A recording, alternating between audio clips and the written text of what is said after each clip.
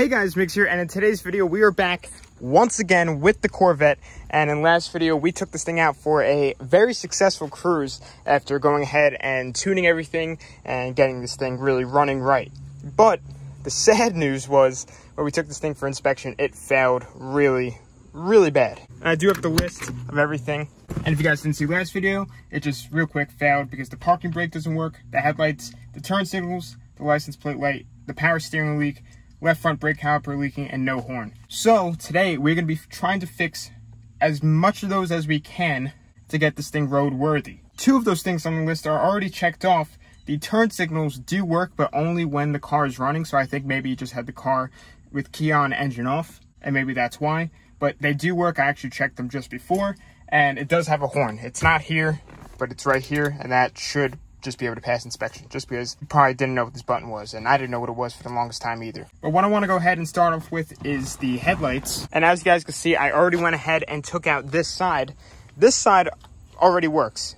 It's just the driver's side that never really worked. So I went ahead and I took them out, and I was able to just go to AutoZone and get replacement ones. One of them is 3-prong and one of them is 2-prong, so I had to make sure to know that. But they do seem to be pretty much the same size, so I don't think we should have any issues mounting them up. But I do want to start there, and hopefully it's not like a circuit issue with like the wiring and everything. That would really suck. Hopefully it's just old bulbs. So guys, with that being said, let's just start off with that real quick, and we'll move on and start grinding out all these problems.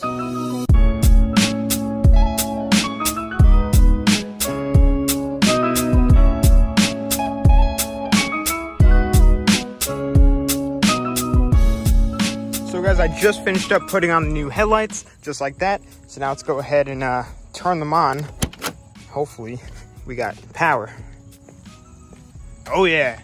All right, so both sides are working. Now let me throw on the high beams. Heck yeah, just like that. All right, so we're gonna check that one off the list. All right, so next thing I want to do is start trying to figure out why the brake lights are not working. They used to work, I'm pretty sure, if I'm remembering right. But what I want to look at is, I'll get under here, and right there is the brake light switch. So what I want to do is pull off this connector and use my multimeter to test continuity with the switch. So that switch is normally open, but when you go ahead and press down the brake pedal, there's a little bezel right there that comes out. So you can just see it pop out right there. Then that's when it closes the circuit and the brake lights should turn on. So I'm just gonna pop off the connector, put the prong on each one, and I'm gonna go ahead and press down the brake pedal, and if it starts beeping, then the switch should be functioning. So they're both on. Now I'm gonna press down the brake pedal, see what happens. All right. Yep, we got a bad switch. So what I'm gonna go ahead and do is just order a new one right now. I'm probably just gonna do like a Napa or AutoZone like next day delivery thing, or pick up in store, maybe if I could get one today.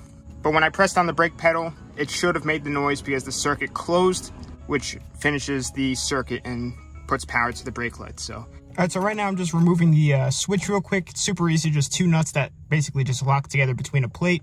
Then once it's out, I think I'm gonna test it just one more time just to make sure, but I'm pretty sure that the switch is just bad. So guys, the switch is out, and before it was plugged into this bottom one, and this has 2 different plugs. I'm pretty sure they're for 2 different things, but I'm gonna go ahead and demonstrate. So each connector is on a terminal. If I go ahead and press down the thing, nothing happens. But if I go ahead and put them on the back one, the one that it wasn't plugged onto, and I press down the thing like the brake pedal's going down, we have continuity.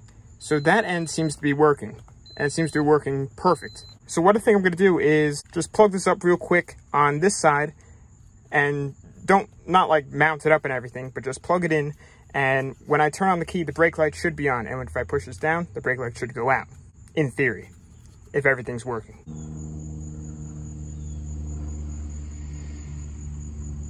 As you guys just saw, the brake lights do in fact work, which is good. That means that the wiring's good. But I think when I said that, you know, each of these prongs do different things, this one seems to be opposite of what it should be. So when it's out like this, the brake light should be on, because that means that the brake pedal was pushed down and released from it.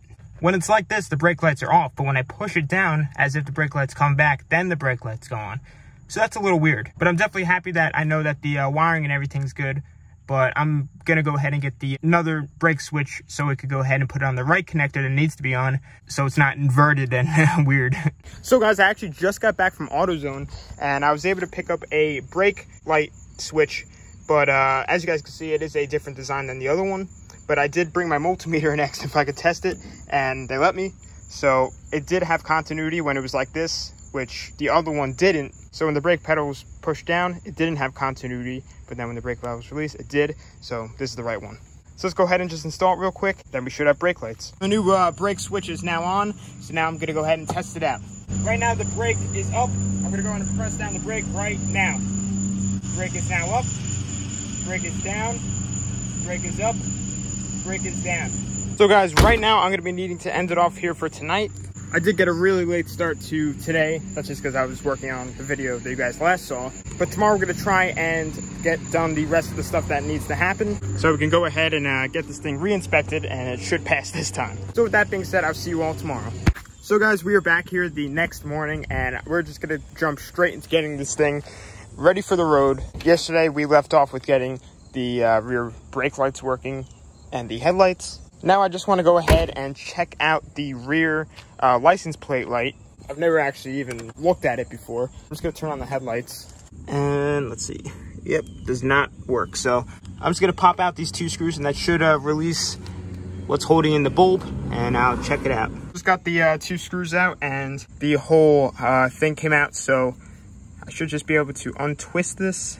So the bulb is most definitely shot, but I'm just gonna go ahead and just test for power at the circuit, just, you know, before we go out and buy ourselves a new bulb. We do have some sort of power going to the connection. It's not 12 volts, or not even close to 12 volts, but this may not require 12 volts to light up the bulb. But I actually might have the same bulb. I just gotta go check, but I'll plug it in and see if it lights up if I do have it. If not, then we'll go ahead out and buy a new one. All right, so I got what seems to be a match. Goes in there, so now we'll go turn on the lights and see if it goes on. We got a license plate light. So I'm just gonna go ahead and reinstall it back up above the license plate, and we can move on to the next thing. We're moving right along.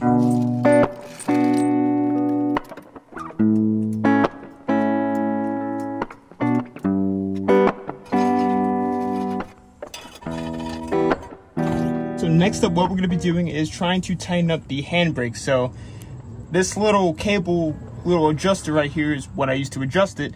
And it's basically just two nuts, and I need to move them towards the front of the car. So it's gonna be a little hard to do this, but what I need to do first is put the handbrake up 2 notches, and then I can begin moving it up. Hopefully it moves, because it does look pretty rusted. So 1, 2. Typically I put the handbrake all the way up, and it does absolutely nothing.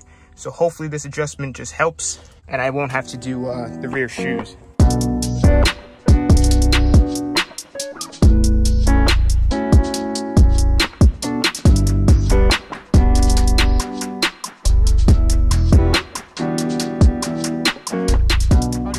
Finished up adjusting it, so I'm just gonna go ahead and put it down completely right now. And right now the wheel spins perfect. So before, when I put the e-brake completely up, it would still roll even in the driveway, so usually I put it in gear. So now let's see. Oh yeah, wow, I still have all that way to go, and it's already feeling really tight right here. Oh yeah, all right, that's really good, and I could go way higher too. Don't want to make it too tight. So that is awesome. So I'm gonna put it on the ground and just really test it to see if it'll roll. So now that the car is on the ground, I'm gonna go ahead and sit in it, and I should start rolling. All right, yep, so I'm rolling now. Pull the e-brake.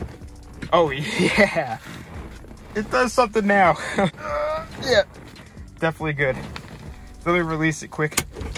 Oh my God, yeah. Now I gotta push this thing back forward. Alrighty guys, so now that we got all of that taken care of, now it is time to check out the left front brake caliper. Not going to bother recording me taking off the wheel and taking off the caliper, just because you guys have seen that already, because these are new calipers. But for whatever reason, Corvette calipers like to really just seep through if they're not used. And after I put them on, the car did sit, you know, for a couple weeks before it got on the road, so that's probably why. So I'll catch you guys back once we get off the wheel and we start inspecting the caliper. Alright guys, so I got the wheel off, and it is obvious that this thing is leaking. The wheel, as you can see, is wet, and it's been like splattered all around. And if I take my finger and put it right under here where the caliper is, it's covered in brake fluid. So I'm gonna go ahead and take this off, and it should be covered under warranty, and I'll go ahead and get the new one on.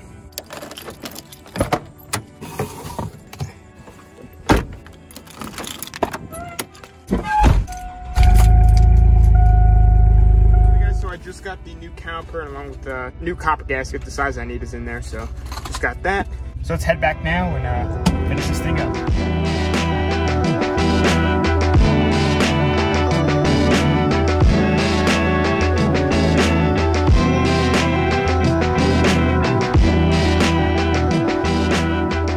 the new caliper is now on.